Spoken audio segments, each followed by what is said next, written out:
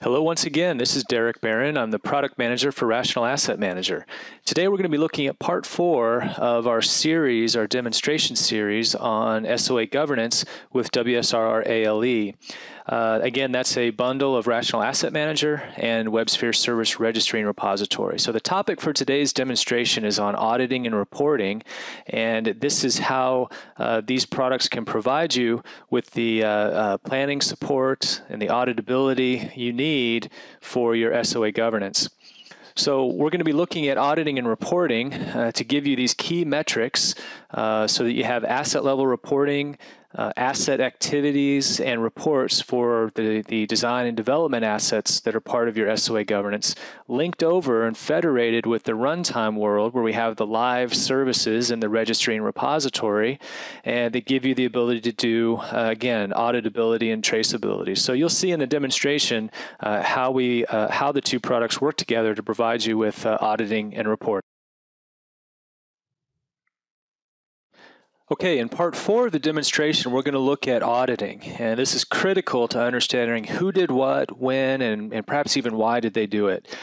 Both Rational Asset Manager and WSRR provide a detailed audit trail capability, and this is really essential to SOA governance.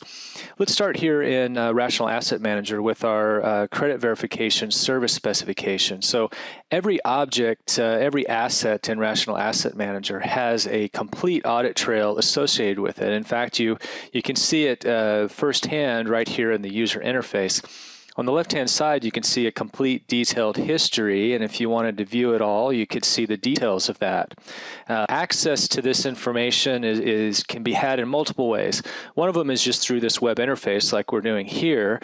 Another is to use an RSS feed to get these details via a newsreader if you wanted to.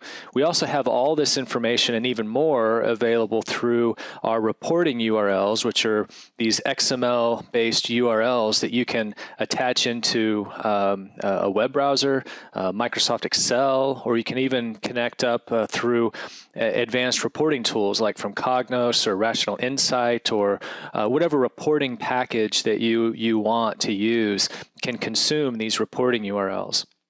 So here we see, the date and time and activities of anything and everything that happens in Rational Asset Manager for these assets.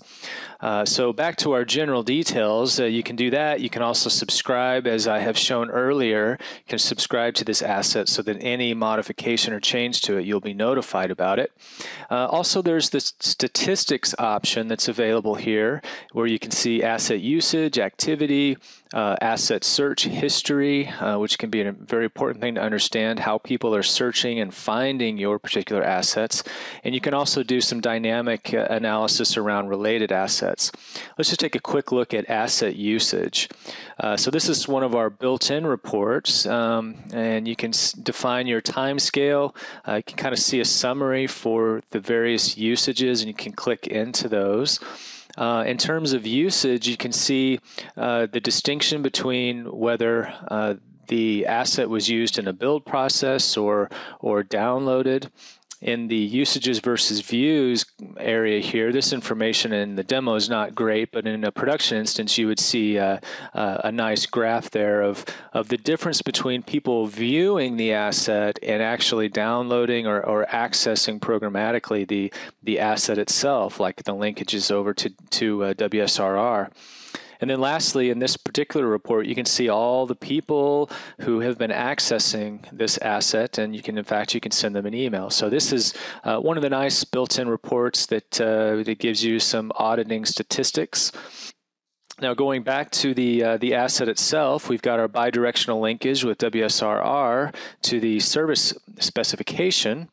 So let's go right over into WSRR, and now we have, of course, our runtime view, and this gives us the service specification, which is linked. We've got the graphical view, as I've shown before, and then we've got the complete activity trail for auditing purposes.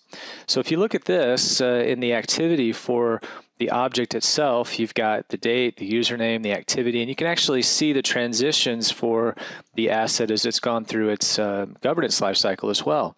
And you can see, you can compare this with Rational Asset Manager, and you can actually see how the states and the governance life cycles are managed between the two, and you've got this comprehensive audit trail between the two products. So between the runtime world here in WSRR and the development world for the assets and Rational Asset Manager and the federated linkage between the two, you've got a complete picture for auditing and for planning your services.